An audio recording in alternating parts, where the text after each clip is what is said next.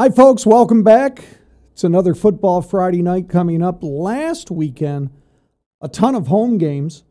And this weekend, I think we have 3 home games and the rest of the teams on the road. Let's take a look at the teams in action. We'll begin with Carthage, which is home this coming Friday night to New Hartford. The Comets ranked 13th in the state right now. They're playing very well. They are playing very well, and they're probably going to have their toughest test of the season against New Hartford. Carthage coming off a 21-7 win over CVA. Jeremiah Adamola Sadip, 233 yards, 2 touchdowns. And I'll tell you what, New Hartford going to prove to be a challenge for the Comets. That should be a great game. And Sadip only had 233 yards this week? That's it, yeah. What do you do, take the week off? I mean, usually we're talking 300-400 yards for him. Unbelievable, so, yeah. And, 6-0 overall right now. The Comets looking good. Lowville, also home Friday night. They're coming off a win over Canastota by a score of 39-7. Lowville 4-2 overall, 2-1 in Class C, and Coach Kaufman has that team playing well. Yeah, and they get Little Falls on Friday night. Another contest that should be a good game as well. Alrighty, Indian River hits the road. Indian River's been blowing out everybody lately, and last week was no different. Defeated Homer by a score of 52-14.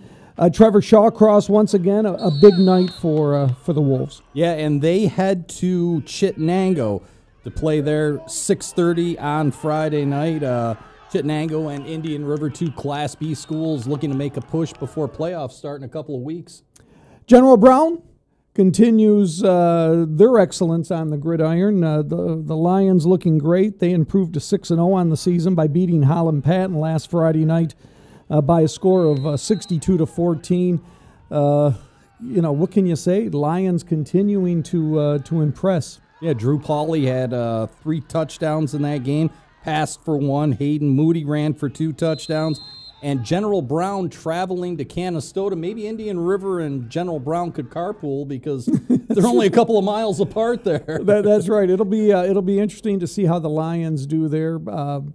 I'm expecting them to roll once again this week, even though the game is on the road. South Jefferson on the road this week. The Spartans taking on Mount Markham. Mount Markham's going to be a little upset. They lost their first game of the year last week. It should be interesting. The Spartans, Gavin Warner, ran for 2 scores in last week's win, so they're playing well. Yeah, and they're coming off, as you said, a win over Oswego last week. Braden Mick threw 2 touchdowns, Gavin Warner 2 scores. South Jeff 4-1 overall, 3-0 in Section 3 play, and as we've been saying, their only loss, a last-second field goal from Governor that gave the Wildcats a win over South Jeff in Adams a few weeks back. Yeah, Beaver River will be on the road this coming Friday night. The Beavers didn't get any help from the schedule maker. No. Gloversville came to town as a last-minute replacement, and Gloversville defeated the Beavers. You were on top of that, and you knew that Gloversville was going to be the opponent. Yeah, and Cade Schneider, 212 yards, a pair of touchdown passes, but it was a good test for Beaver River.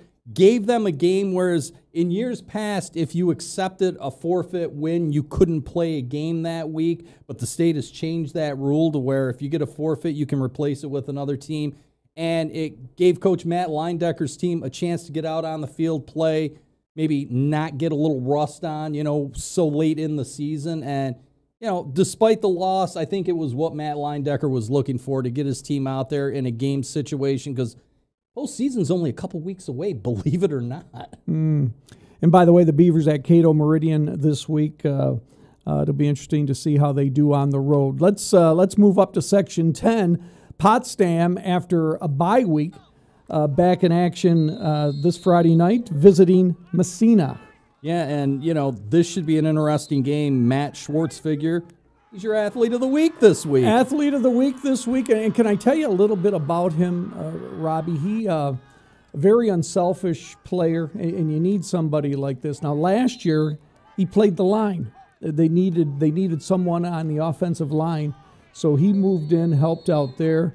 He's a stellar player on defense, too, helping the Sandstoners to an undefeated season so far. Yeah, Matthew Schwartz. Looking at your notes here, a Colton Pierpont student, is that correct? Colton Pierpont student, yeah. You know, they don't have football there, so he wanted to go someplace to play.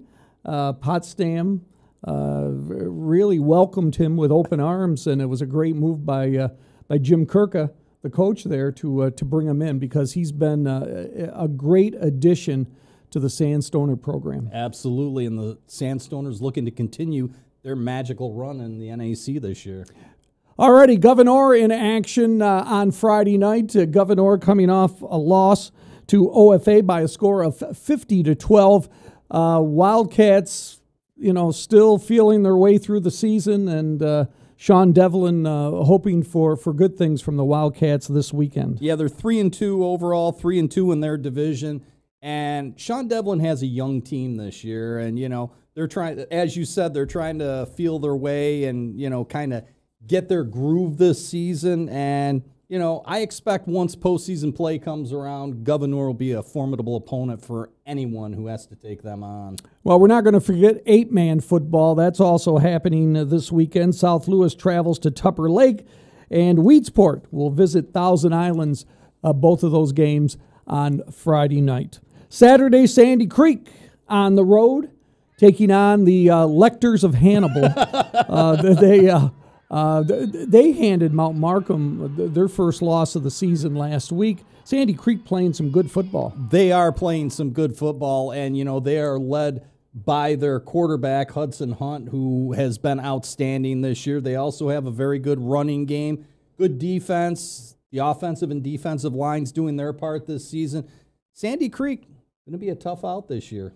Yeah, it should be interesting. Section 10 Saturday, OFA travels to Canton for a game. Matt Tesmer has the Blue Devils playing some good football. Yeah, Blue Devils 4-1 overall, 3-1 in their class. Ashton Amo, 146 yards against Governor, and he scored a pair of touchdowns in that contest. And that pretty much wraps it up for high school football. And you know what? We can't talk Syracuse football this week because they got a bye. They're on a bye getting ready for their game at Pittsburgh next week, but St. Lawrence is home taking on Hobart. Yeah, and that should be a good contest. St. Lawrence coming off a big win where, you know, they beat, I believe it was Union in overtime on a field goal at home for their first Liberty League win of the season, their first Liberty League contest. So, you know, it should be a good matchup there. Alrighty. Not a ton of football locally Friday and Saturday at home. A lot more games on the road, but check out a high school game near you. It's fun to go to, fun to watch, and cheer on the local teams. Yeah, and we've only got, like I said, a couple more weeks before sectional playoffs start, and the season is winding down so quick. It seems like it's gone by really fast, and a lot of local teams at the top of their standings, so I think it's going to be an outstanding postseason for teams in our area. Yeah, a lot of strong teams in the area. So, yeah, it should be an exciting time for sectionals. That's it for now. Thanks for joining us. We'll see you next week.